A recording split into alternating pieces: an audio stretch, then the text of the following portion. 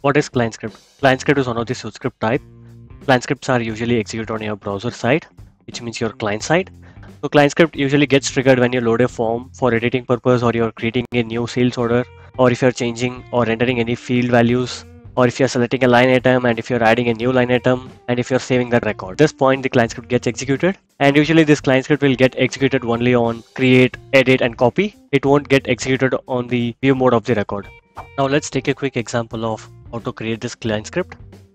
To create a SuiteScript file from my Visual Studio Code, I'm going to press Ctrl+Shift+P.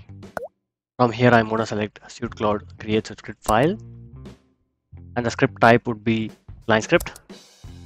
I'm not going to make use of any of these modules as of now, so I'm going to proceed further without any selection. I'm going to choose the folder as SuiteScripts. Let's provide a name for this. Let's say what is ClientScript, and I will click enter on the name. I can see in the bottom it has been triggered. We can clearly see the Visual Studio Code has created our ClientScript file. Now let's scroll down completely, and if I go to the return section, I can see all the entry points available for this ClientScript, starting from pageInit, the field change, till the save record.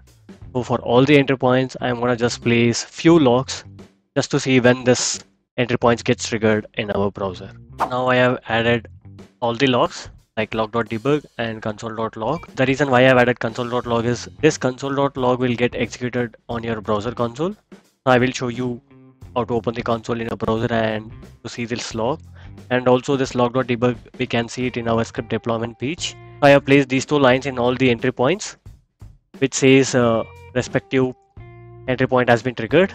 For pageInit, field change, same way I have placed till save record. Now let's proceed further in uploading this file, NetSuite account. So to upload this file, I will click Alt-Shift-U. I will click continue.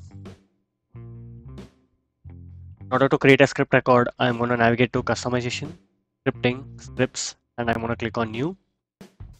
We know what is our file name. So I'm going to search for what is ClientScript, and you can see it has recognized. So I'm going to tab off and click create script record. We are in the create script record page. We can see NetSuite has recognized this as ClientScript and the version as 2.2. We'll provide some meaningful name, ID.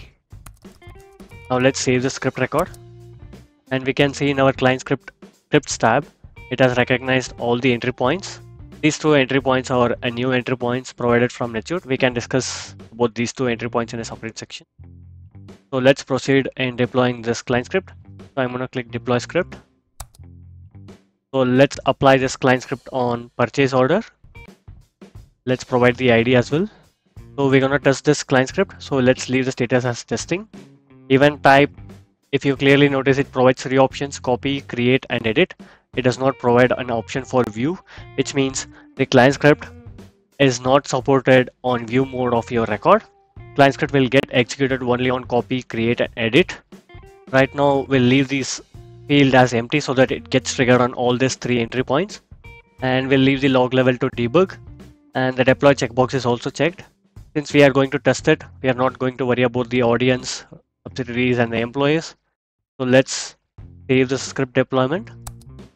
We have successfully saved a script deployment, and also if you clearly notice, for this ClientScript we don't have an option of execute as role here. Usually when you try to deploy your server-side script such as like a user event script, it will have an option of a field called as execute as role, but here we don't have this a role option, which means this ClientScript will execute based on your current role which you are logged in. So in order to create my purchase order record, I'm going to navigate to transactions, purchase. So I'm going to click enter purchase order. Let's open the console also by clicking function F12. So you can clearly see the pageInit has been triggered when this particular page has been loaded in your browser. Now let's check the other entry points. So in order to test that, I'm going to clear these logs. So let's say I'm going to type a memo value for this, and I'm going to click tab off. I can see two events has been triggered. One is validate field and the other one is field change. So now let's select the vendor from here.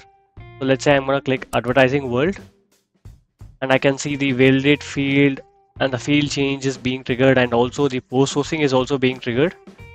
The reason why post sourcing is getting triggered is the moment I select the vendor, I can automatically see the sourcing is being append on the subsidiary record, currency, and all those. So that is the reason post sourcing has been triggered. Now if I just go back to my script deployment, and if I click the execution log subtab, and if I click refresh, I can see all the logs which we added in our script, and those logs has been also triggered. And if I just go to the first log, we should be able to see our pageInit also. Now let's go back to our purchase order. Now let's go to the item sublist. So I will clear all the logs on the right hand side. I will try to select an item. The moment I select an item, I can see the validate field and field changes getting triggered, and also the post sourcing has been getting triggered. The reason behind is the moment I select item, it automatically shows the quantity, description, and all those stuffs. So for those fields also, the validate field change is getting triggered, and also the post sourcing is being triggered. So now let's clear this log one more time, and let's click add. And the moment I click add, I can see the validate line got triggered, sublist change has been triggered, and after adding, the cursor has been pointing it to the new line, and because of that, line 8 is also getting triggered. So let's try another item, clear all the logs. Let's try to remove this. We can see validate delete has been triggered on this point now. Now let's try to select this line and clear the log, and let me try to click the insert button now. I can see validate insert has been triggered. Now let's proceed with the one line item, and I'm gonna click save. When I click save, you can clearly see the save record is getting triggered. Now we can see our purchase order has been saved. So this client script can be used to validate the user entered the data on the record and perform some kind of validations on the record which is being entered by the user. So in our upcoming videos, we will clearly go through each and every single entry point of pageInit, field change, post sourcing, and tell the save record with some basic example.